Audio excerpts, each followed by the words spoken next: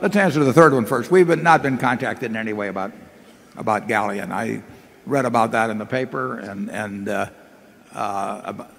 allegation apparently of a contact between a Goldman director and Galleon. And I think in one of the stories I read something about presumably Galleon trading on it. But the answer is no contact from anybody.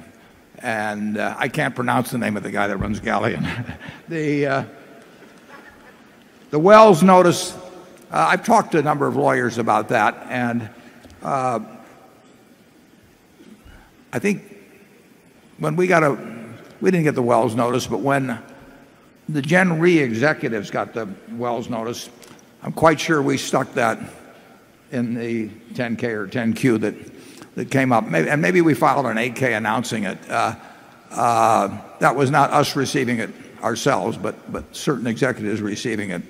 I have been on the board of at least one well-known company over the past 40 years, and I won't narrow it down any more than that, but where they received a Wells notice and they didn't publicize it, and in truth it was nothing. I mean, lawyers tell me that if you regard it as material, you report it. I don't think if I'd received something relating to the Abacus transaction based on what I know about it, I would have considered it material to a company that was making many, many, many billions of dollars a year. Charlie? Well, I wouldn't have regarded it as material either. If every company reported every little thing that might happen with what they regarded a tiny probability, we'd just have unlimited confusing reports.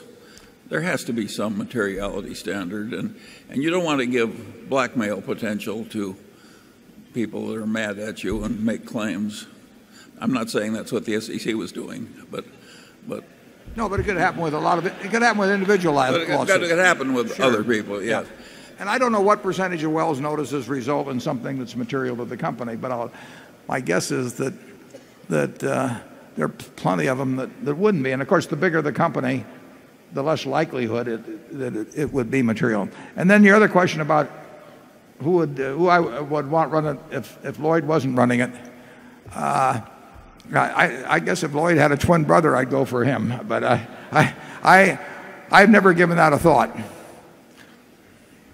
We think about who would run Berkshire plenty, but there's really no reason to think about that. There wasn't any reason to think about, in my view, back in 1970 when they had the Penn Central problem, whether somebody other than Gus Levy should be running Penn Central, be running Goldman, and when the event happened in connection with the Boesky thing,